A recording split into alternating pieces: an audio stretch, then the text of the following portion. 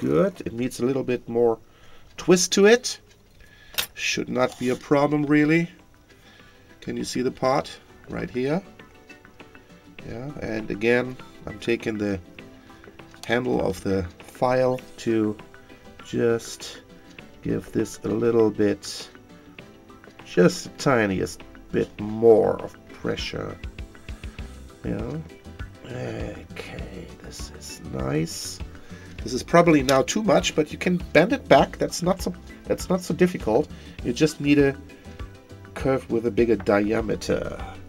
So you can see this now. Okay. There's where it should go.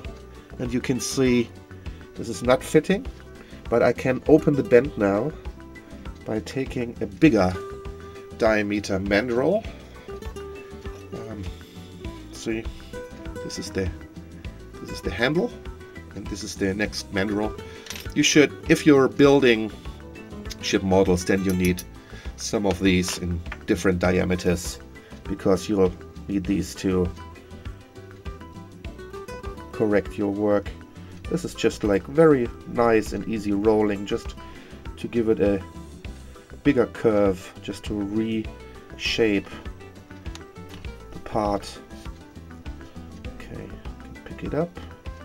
By the way, I'm not having much of a problem handling the photo etch parts with my fingers. Just we need to be careful not to apply too much pressure. Whoops, that happens to me too. And sometimes the carpet monster gets the better of me. But of course, I'm trying to avoid it as best as I can. I'm sure you're doing the same thing. Okay, this looks good. Now I can see that the part conforms to the deck nicely. That is very good. That was right on the mark. Just needed to shift it a little bit. Okay, I can see that this part will be fitting nicely. It's just a question if there's more need to bend back. Yes, I just need to open the curve just a tad bit more. That was the mandrel I was working with. Next mandrel is a bigger diameter. Now gotta be very careful, because if I'm pushing too much, I'm reversing the process. Just this is very gentle rolling. Only the top part. This is probably already too much. So it's a trial and error all the time. And if you want a precision, if you want to have a precision model, there's not much in the way of going around a procedure like that. Okay, this is good. I like it. Just need to make sure that the parts attach to each other neatly.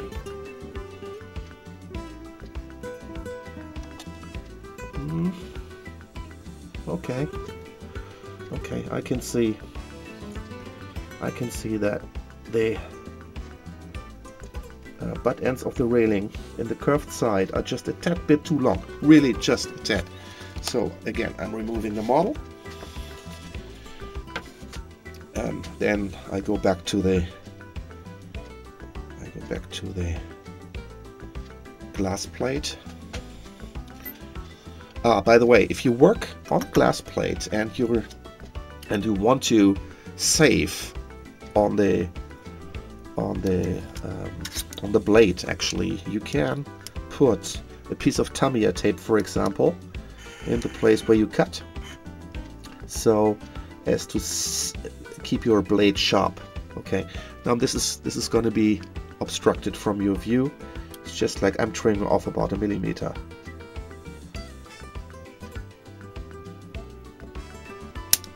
Of all 4 butt ends. Probably heard the click. This is a good sign. If you don't hear me swearing, then it's probably worked out. By the way, my wife is never around when I do my modeling, because I do tend to use some colorful language while I'm working, because I'm not always on the mark and I get dissatisfied very easily, and this is perfect. All right, good. Now again, take the railing, take the toothpick, use the gel type super glue along the lower edge of the railing and on the end that connects to the wall. Need to be maneuvering this for a better position of my hand. Get an easier access, and there you go. Hitting the mark right away. Now taking care that the lower bar of the railing is really touching the deck everywhere. Very nice, love it. Now again, soft pen, tipped soft pen, and white glue.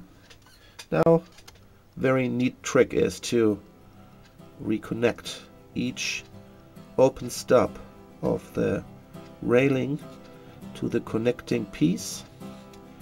The white glue will do that for you, and it'll give the perfect illusion after repainting that everything is good. Now again, trace the lower edge to close any gaps, to avoid any shadows or disconnections. Alright, very nice going.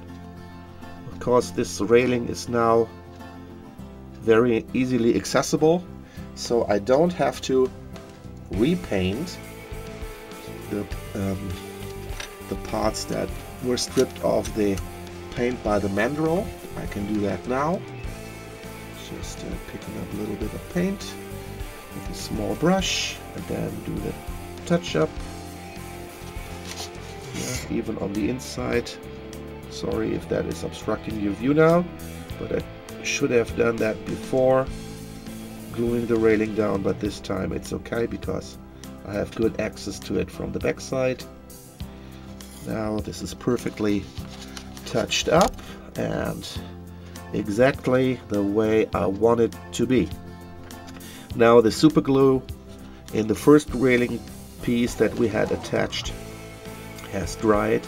Now I trace along the same line to cover up the white glue and connect the lowest bar of the railing to the deck.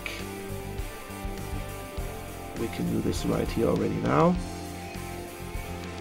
There should be no wood showing on the outside of the foot rail. Okay, that's perfect. Love it. And tell you the truth, this doesn't go this well all the time.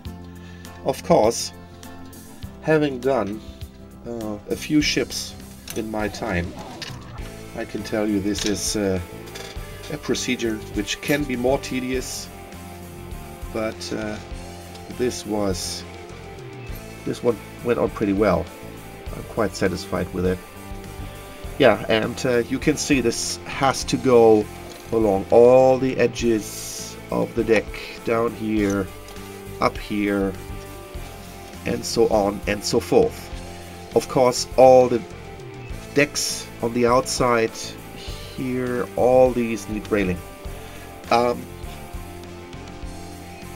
With small parts, actually, I try always to go from vertical